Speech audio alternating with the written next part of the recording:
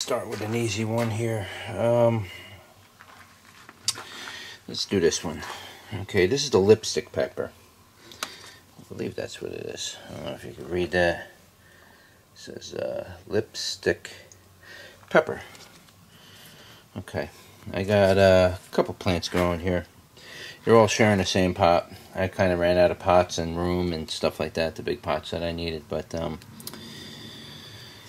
let's see, what do we got here? It's smooth stem, but it's a little raspy. It's got a little bit of very, very tiny little hair. It's not really a hairy stem. I wouldn't call it a hairy stem. But it's a little raspy. Very little. Stem is very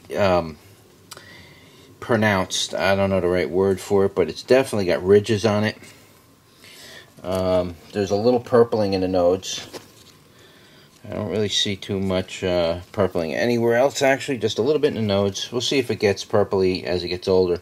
I mean, if any of these plants start getting purplish as time goes on and they get really purpley, I'll just update the video and then I'll link it to this video, you know, so you can see the later growth of the plant. I'll do it towards the end of the season. I'll show you how big these plants actually got and everything else. But anyhow, let's see. Here's a flower. Maybe get you on that one. There you go. There's a flower. That's what it is. Nice and white. Let you see the innards. Is there any fruit on this thing? Unfortunately, on this particular plant, there's no fruit. The leaves are just like a standard leaf. It's a broadleaf plant, but it's like a standard size leaf. It looks more like a. This looks very much like a standard bell pepper.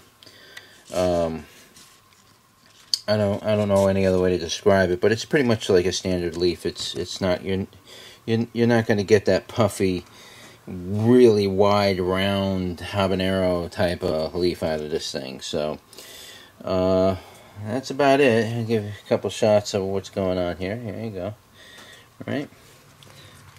Oh, wait a minute. There is a pepper coming out on this one. Here's the one in the back. I can't see what I'm doing here. See? There's a pepper right there. It's a young one.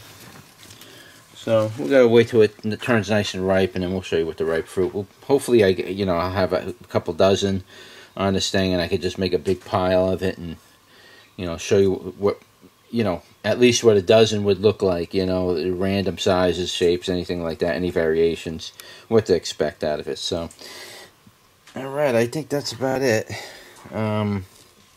This plant is, they're a little over 12 inches. I'd probably say the one in the back is like, probably pushing more like 16, 18 inches. I should get a tape measure here and do these, but it's not exact. I'm just giving you an idea on the size. They're not really, really big or anything like that. So, that's it.